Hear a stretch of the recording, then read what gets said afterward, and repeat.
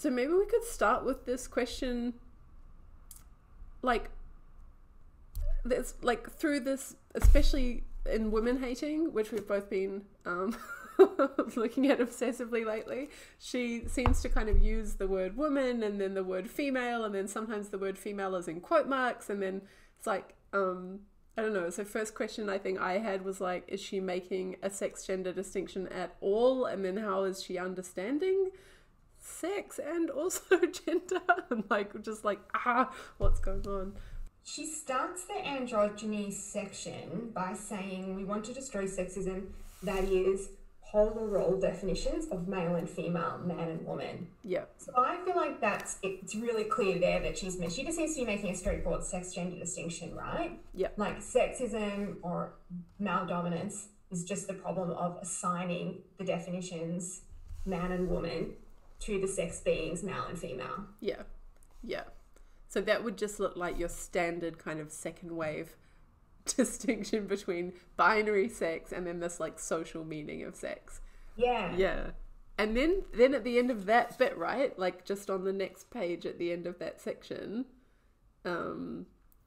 she makes this remark: sexual freedom and freedom for biological women or all persons, quote mark, female, are not separable. And then I was like, what does she mean by... First of all, if you make a sex gender distinction, you don't usually say biological women. Yeah. You usually say female. And then saying biological women or all persons female, but then not even saying female, saying female. Like, what? What? Yeah. So I wonder if she's using the phrase biological women instead of the phrase female deliberately, because the phrase female is so kind of loaded with the definition that's assigned to it, right? Yeah. So it's so much evokes like the feminine being or the woman or the resultant construct, and she doesn't want us to think of that, like, because I guess that's what she's trying to do, right? Like, say we don't need to assign these definitions, so she wants us to have that means we can't have in our minds. Good. Yeah.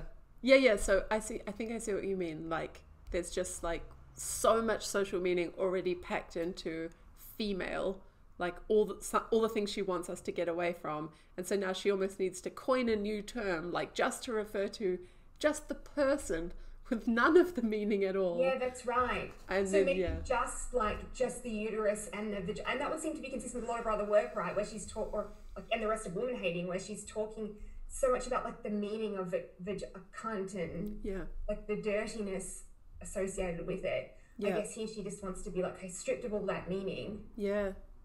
And so I suppose then she wants to be like, okay, to be clear, when I say biological women, what I'm talking about is your idea of female, but I want to point out that it's your idea of female.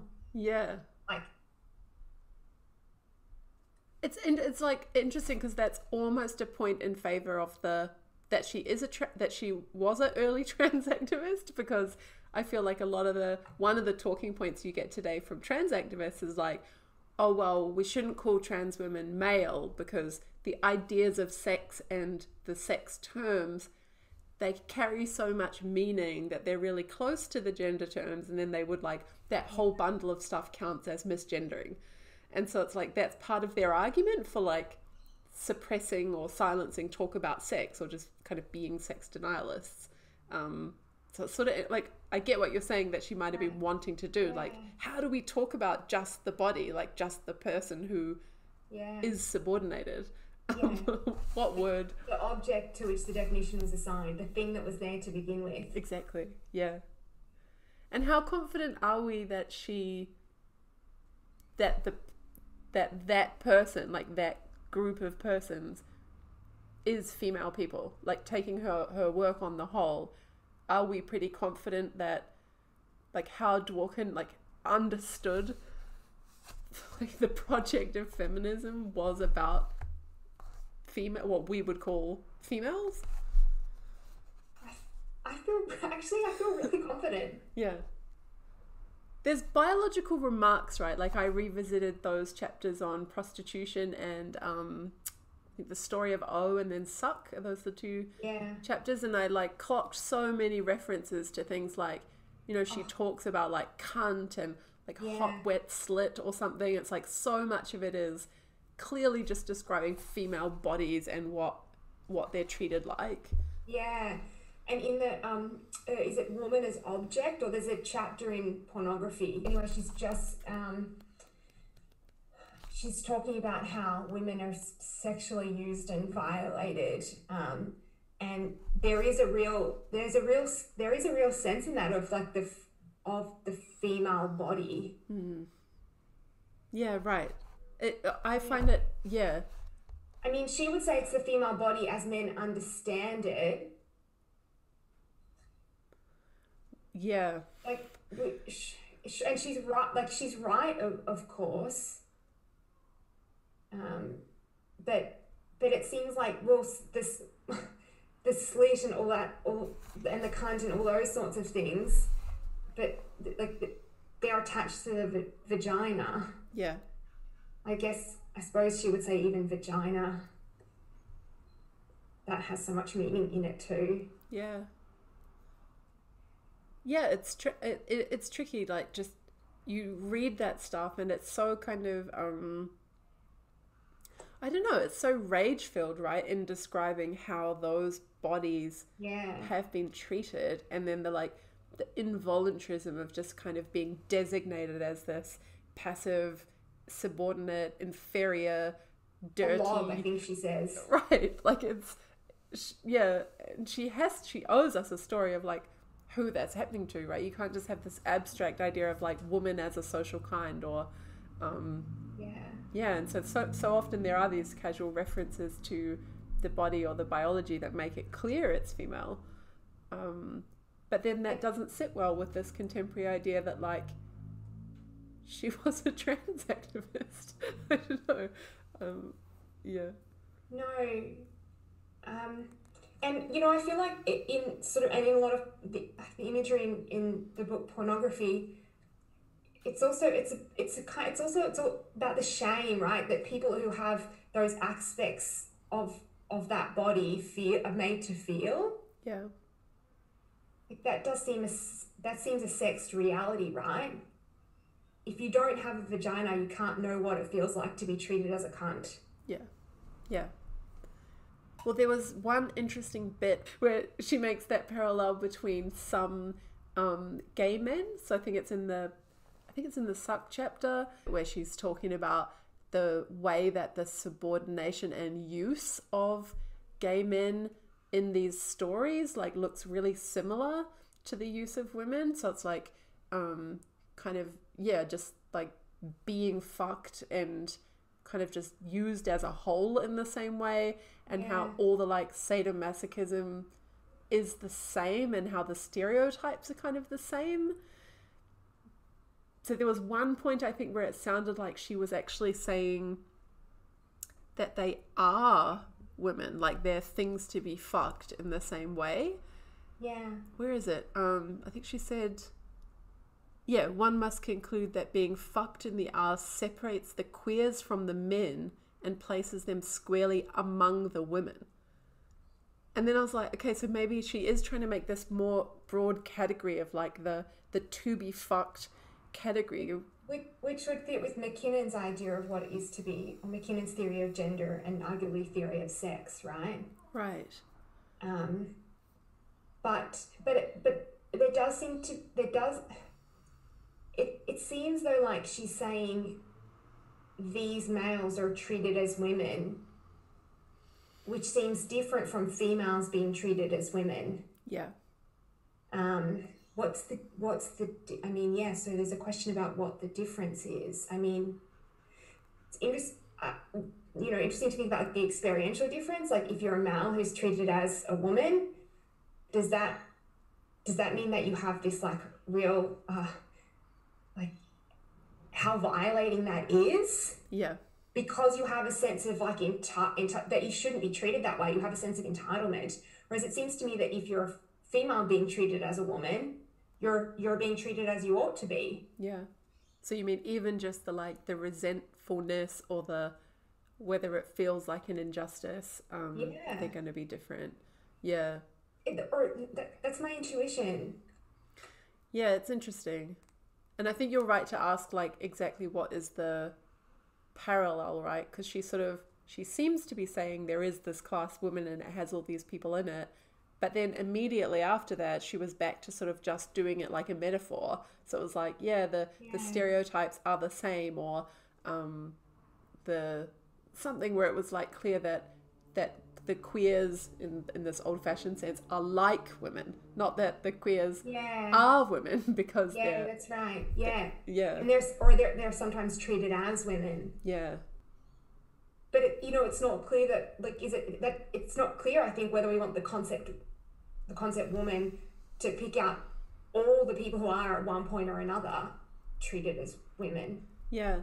Well, I think that's super interesting, and maybe that's exactly the thing. I remember in Michael Bailey's book, The Man Who Would Be Queen, it was one of the things that apparently a lot of people got furious about at the time. He talked about the differences between trans women in prostitution and women in prostitution, and I can't remember if this was like, I don't know, I can't remember what the source was. Like, did he read some interviews? Did he talk to them himself? Like, I'd have to check again. But it was like that there were certain trans women in sex work that just didn't experience it as stigmatizing at all. This kind of blew my mind at the time, because so much of the current narrative is like, oh, like trans women are so badly off, like lots of them are in prostitution, and it's like assuming that has the same meaning. But Bailey was saying that, like, one in particular that I guess he must have interviewed was saying that, like, she would ask on the phone for a description of how handsome the man was, and then when she was asked about whether she felt like degraded or used or dirty afterwards, she never did. And so it was like that person is arguably being treated as a woman, like fucked and being kind of used as a whole, but not experiencing it at all in the same way that a woman would experience it. Perhaps because they've been socialized as a man. Exactly. And I think Bailey's thought was that it's like the asymmetry between male strippers and female strippers, right? Yes, exactly. Yeah. Like, you can honestly have it as much more kind of empowering, I guess, because it's a genuine option, right? It's like you can choose to do this thing on your own terms, and also because the meaning of male sexuality isn't what the meaning of female sexuality is. Yes. Yeah, exactly. I think one of the things that Bailey had said was that men in general just had a much higher appetite for casual sex, and that was another one of the reasons why it wasn't being experienced as degrading, whereas all the social meaning that's gone piled into women's sexuality, like you're sluts if you're sexually liberal, so women are sort of feeling more used and discarded, whereas these trans women weren't feeling like that. They were just feeling like they had some sex. So I mean, I'm sure that's not a universal experience in prostitution, but it's kind of interesting just to think about that difference, however far it goes, I guess.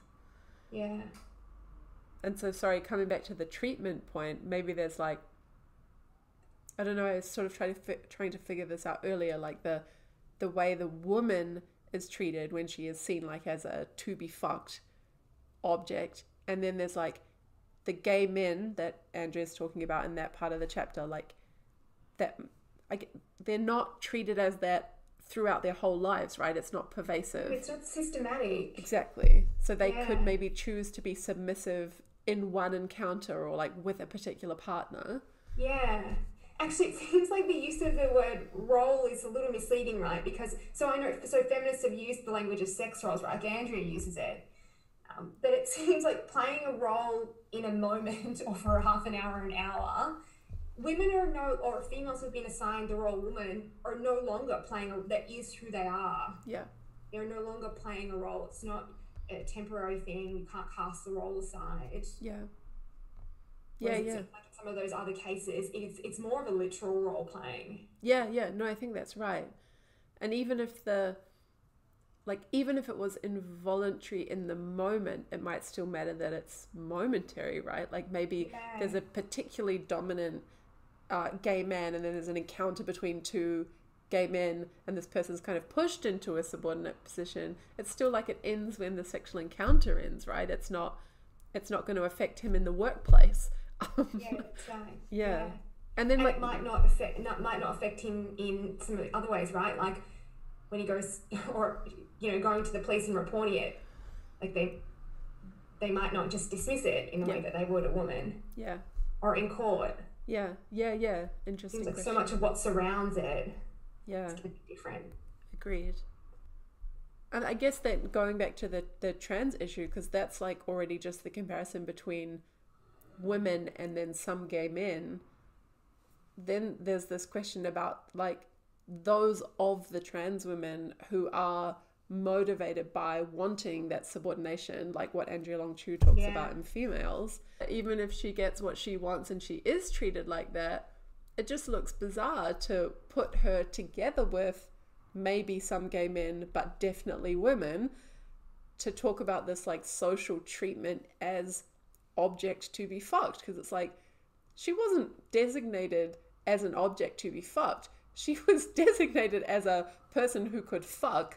Yeah. And then she found it and in fact with that position then has the authority. Exactly. Yeah. Yeah. Exactly. Can just like decide. To demand. Yes. And then to... has bent the world in that way such that now she can have this position that she desired, but she chose it, and she actively, obviously finds it very like arousing to be in it. And then so I just find it bizarre to think like we would now want to group those trans women together with women when it's just completely different in terms of... It also wouldn't fit, I was saying, or I think we had in mind before, McKinnon's understanding of gender or sex, but it doesn't fit with the second part of her understanding, which is that women are the people who are defined by the expropriation of their sexuality. Yeah. So they're not just people who occupy the sexually subordinate position. There are people who have had that imposed on them. Yeah, right. Good. That's really helpful, actually. So then it's just not going to be the case that anyone who has found it appealing and deliberately kind of transitioned into this category can claim that position. So it seems like then a story would need to be told about why it's not voluntaristic. Yeah. Like for the, But even if it wasn't, would that help? Because it's still not that like, it's not that men are picking out people like Andrea as well as women, and then subjecting them to that treatment. Yeah. So even if Andrea is like born this way, aroused by sexual subordination as a woman, and then can't help but transition to acquire that, I'm still not sure that's going to meet the, Yeah, or maybe even was treated at some definitive point in her life as the to be fucked one and acquired this self-conception. Yeah, it's a good point. Even so, you're not likely to be subject to all the things that come with having a female body. Yeah. I guess would the pushback be it's not about, you're not subject to those things on the basis of having a female body, you're subject to those things on the basis of being perceived as female, on the basis of being perceived as feminine. Yeah, I think maybe you could get something going after there'd been a convincing transition, right? So then there's the usual questions about how long that has to be going on for and how much that makes you the same. But yeah, if there's a convincing transition, I guess you are going to be treated in all the ways that female people are treated. And then there's just, I think, some theoretical question about the benefits of like how we identify the class. Because if it's like, I just noticed we don't do this anywhere else in philosophy. We'd never be like, oh, it's like it's not Jewish people that were targeted during Nazi Germany. It was like people with the physical markers of being perceived as a Jew in, you know what I mean? Like, we don't do these stupid sentences designed to be inclusive of anyone who might also feel like they too were a Jew. It's like, what the fuck are you talking about? I mean, I guess for me, I've just been like, I just get antagonized. Maybe it's like the slip from what does it take to be a member of the class? Like, what does it mean to be female? And I think the language of class is really helpful too, right? Right. just like, I guess, consistent with what I was saying before about it being imposed on you. Yeah. But is that right, that there's this two-step thing? It's like who's Jewish? Like, okay, interesting question. Like, who's Jewish? What's the conception? Yeah. But then, like, you have your conception, and then you can say Jewish people were targeted in these historic moments. And I just somehow feel like in feminism we make this mistake of like, who's in the class, and then how was that class treated at particular moments? Like, in what ways were they vilified or subordinated? And then we would never be like, oh, well, at least one person who wasn't actually Jewish was also subordinated in Nazi Germany. And and therefore, actually, it's not Jews who were, so it was people assumed on the basis of particular physical markers. Sorry, just do the Sally Haslinger line, but like, I just feel like we don't do that for anyone else. That we don't say such stupid sentences about African Americans or Jews or gays. We know who we mean, and we know that even when it wasn't that all of them were targeted, like some people were targeted because they were assumed to be them but they weren't, and some people who weren't targeted because they could pass as not being, but it's like that's just fucking complexity, right? It's like, it doesn't show they weren't being targeted for being gay, and it's like the gay part that matters. Like, but why don't we do that with women? Instead we're like, oh my god, at least one male person who was perceived as a woman was targeted, therefore we better get a whole new conception of what the oppression consists in. I don't know. I mean, I think there are so many things feeding into it, right? And I guess one of them is a worry about biology, or about making claims about biology, right? And thereby reinforcing, because of the role that's played in women's subordination, is that, you know, I feel like there's come to be in feminism this like ickiness about biology. Yeah, I think that's right. And I also think that's, I kind of sympathetic to that. There is a way in which that's, well, like, it does seem to me that if we stop doing, like, assigning the definitions, female people might turn out to be so different. You know, different in ways that are maybe like irreconcilable with our current concept of female.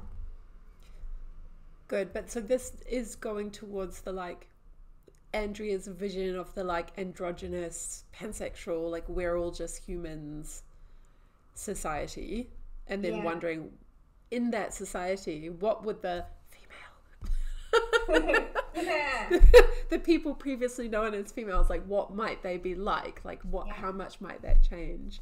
I think that's really interesting. But there's a question about how, like, it's so we're talking about that as the future, not the present, though, right? But do you reckon that's why, do you think that's sort of roughly what she had in mind, and then that's why she goes for this strategy of like in the other video, I think I talked about we are a multi-sexed species, and what we thought was male and female is actually not discrete. It's on this like spectrum, and you know, all this work to like disrupt and implode. And the fact that the fetus doesn't develop the chromosomes, because I was like, what does that get you? Yeah, I know. Develops the chromosomes. Yeah, it's just like throwing all these little bombs at sex and being like, hopefully one of these will. And then she's like, maybe parthenogenesis. It's like, oh my God. And if we do that enough, we end up with like no categories, right? Of anything, I mean. No, it's true. If you thought, like, there must be some koalas without pouches and stuff like that.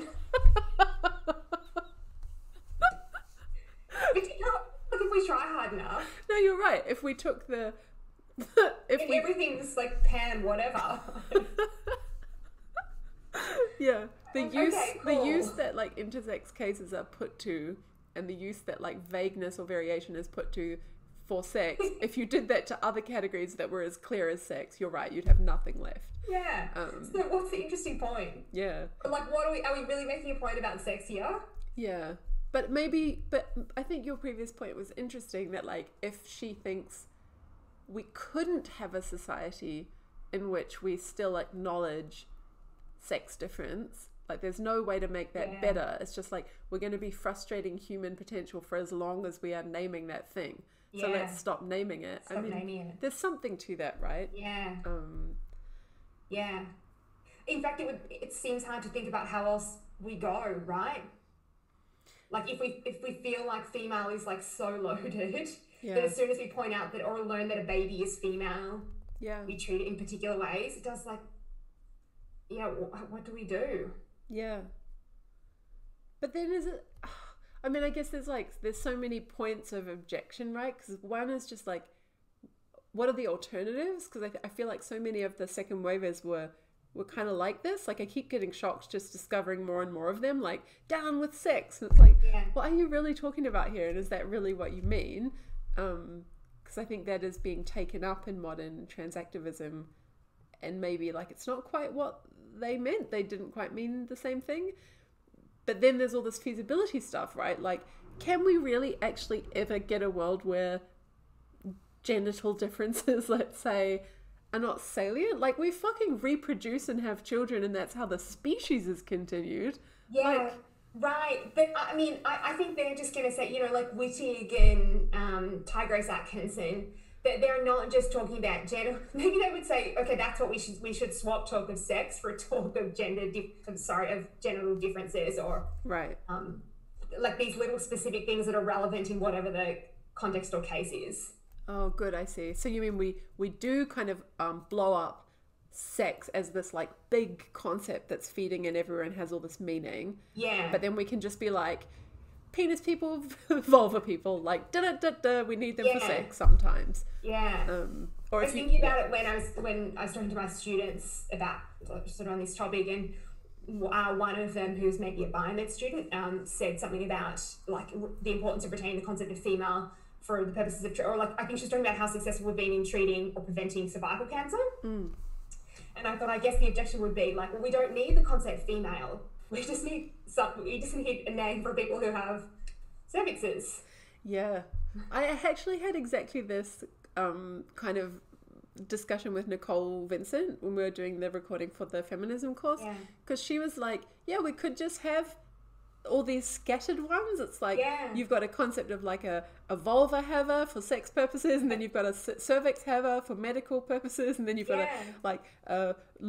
these symptoms for heart attack person for medical. But then I was like, but then it totally obscures what these people all have in common, right? It's like, I was going to say, like, wait a second. Who's all the people in each of these groups? Oh, it's always the same people. Exactly. So, shortcut, let's name them.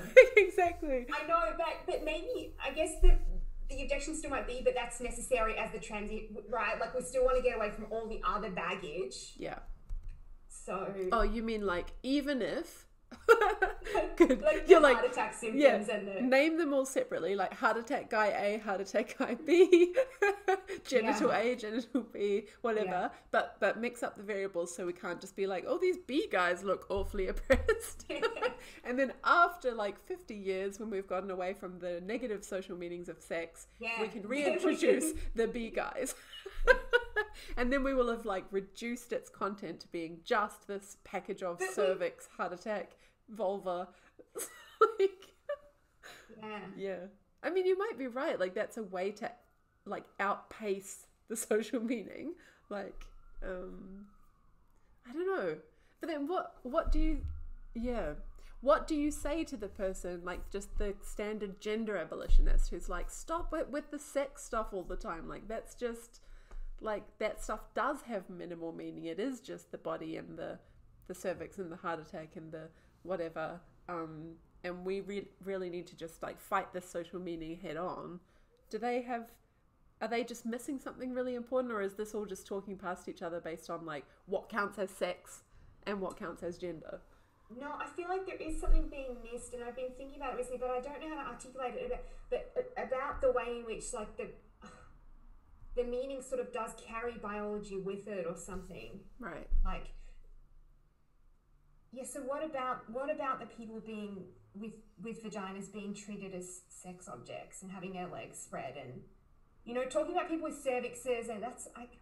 Yeah, for me, because I'm just like such a militant gender abolitionist, but not sex, then I would want to just say that's gender, right? It's like, how have we come in this like porn-saturated like sexual enslavement culture to view female people? Then we see them as these to be fucked people. Like I feel like so much of McKinnon's and Dworkin's analysis is getting something right about the last however many thousands of years social concept of woman. But it's like, I want to say women really have nothing to do with that. Like, that's a man's creation and a man's projection, and he should fuck off. But she's still there, like, you know, like, and so somehow I just feel like maybe I'm being naive about how much it's possible just to pick out her as she is in herself, and call all that other stuff gender. Maybe some of that stuff is sex, and I'm not being generous enough to like what counts as sex and what counts as gender and what we need to abolish. And I guess if you think about, you know, the way McKinnon talks about how men's projection has made itself true, like what is left of those? The projection is the thing, but even if but why could we say? Isn't it though that when people are saying like sex, there's no such, because I don't think. I guess there's different meanings to the claim, right? There's no such thing as, like, I feel like when Dworkin's talking about it, does she need to be saying there is now no such thing? Couldn't she, like, as I understand, I guess, Atkinson or Wittig, and I think, doesn't Wittig in fact say this, that sex is made? Right? So the claim that, like, there's no such thing as is the claim there's no such, like, naturally occurring thing as. Yeah.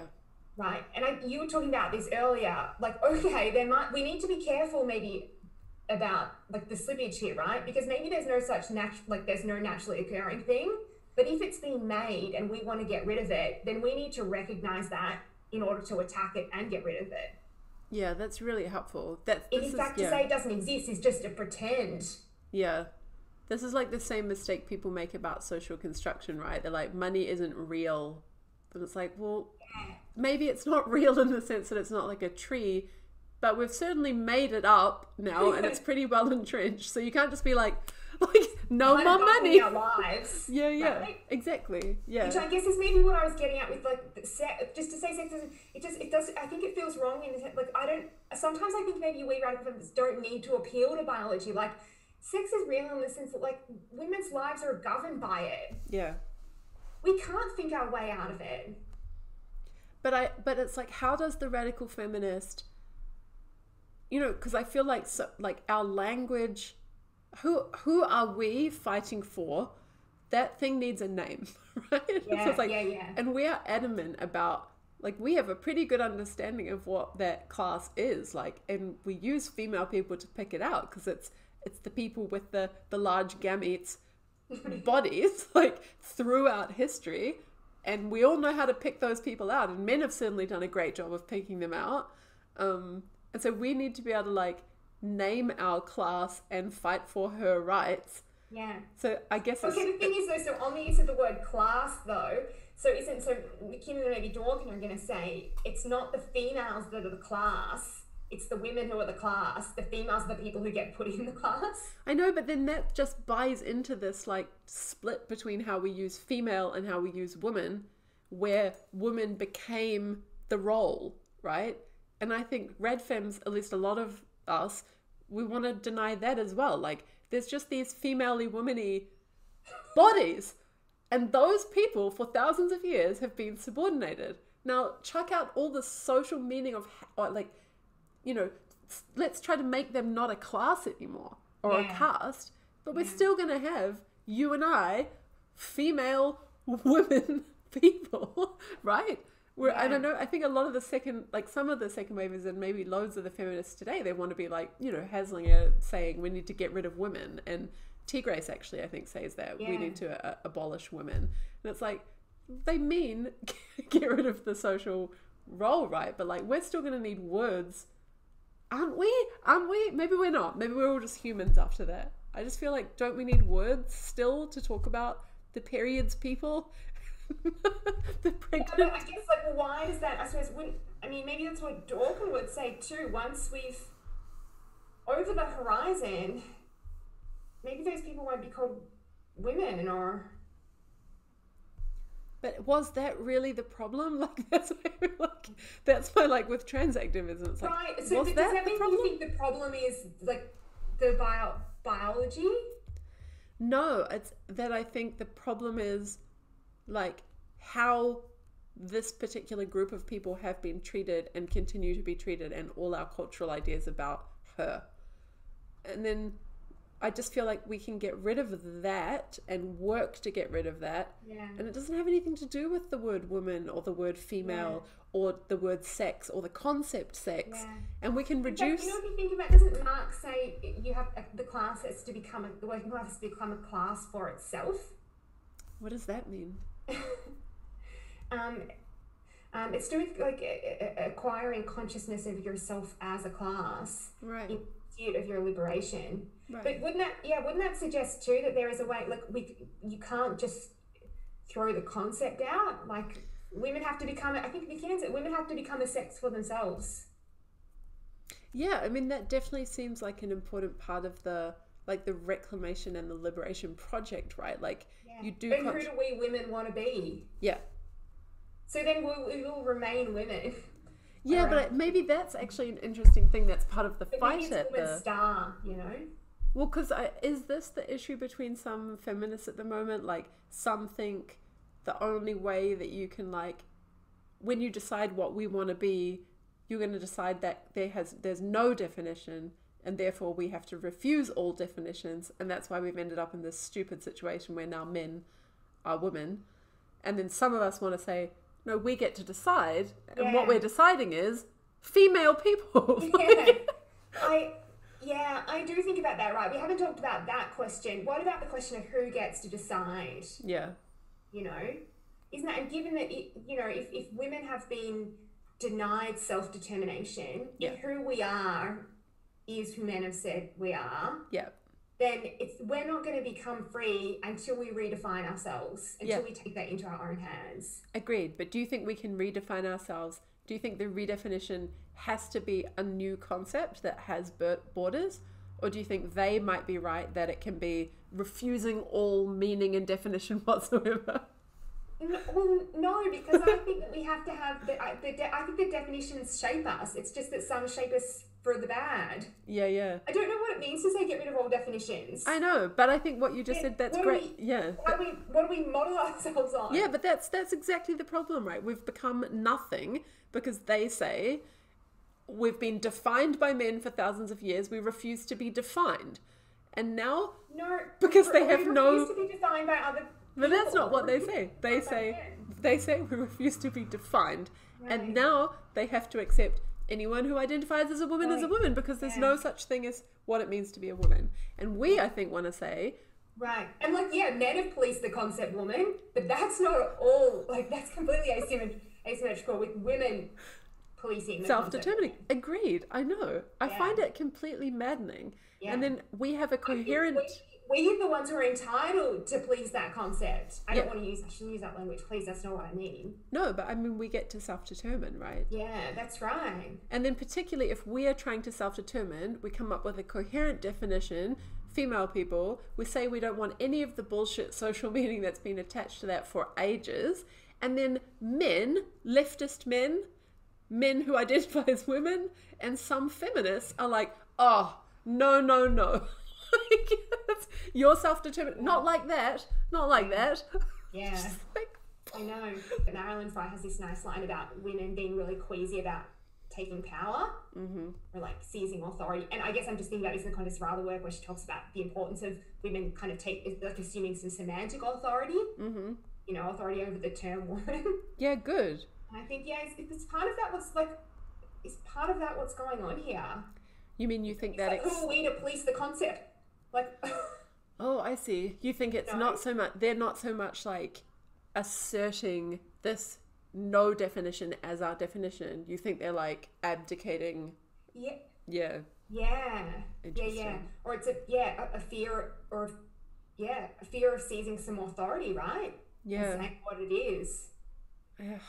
And then maybe in better moments I get that because men have, but that as you said, it's just an abdication. This is abdicating responsibility. And at a certain point, like even if you thought, oh, it's really important just to like refuse all definition because then we can never be locked in again, you might still pay attention to what's happening once you've done that. You're also locked out of everything. Yeah, like they should surely be able to notice, oh fuck, now heaps of blue-haired men are also women, and now the feminist movement is imploding and it's become a general global justice movement, and maybe something has gone wrong here. Yeah. Right? Like, yeah. How are they not just checking in on the implications of that decision and then being like, oh. Yeah, I was thinking about this, and there seems to be a tension too, right? Because on the one hand, we were talking before about like this, there's this suggestion, like there's no such, pointing to lots of things and being like, not all women have them, so there's no such thing as women. But then if there's no such thing as women, then why do some men get to count? There seems to be a bit of a contradiction, right? Or trying to like have it both ways. Yeah. On the one hand, get people into the group who haven't been in it by saying there's really no such thing, there's no group. Yeah. And then also saying, or implying that there is a thing. Yeah, it's true. I mean, trans women are women being militantly enforced as a mantra certainly carries the implication that there's something that it means to be a woman. Yeah. But if you ask them for a definition, they can't and won't give one. And I think, and from what I've read, part of that is like, this deliberate resisting of being defined, because that's what men have done. I just find it so mental. So maybe if we come back to our starting question to wrap things up, like, do we think Andrea was a trans activist or not? Like, can they fairly claim her, or can we fairly claim her? Because, like, I'm sure, as a lot of people have talked about, her partner wrote that piece that was like, she was a trans activist, and she would be so, I can't remember how to quote it, but it was something like, if she was alive today and could see what the rad femmes, like, invoking her name to enforce this kind of biological view of women, she'd just be absolutely horrified. Like, it was something like that. I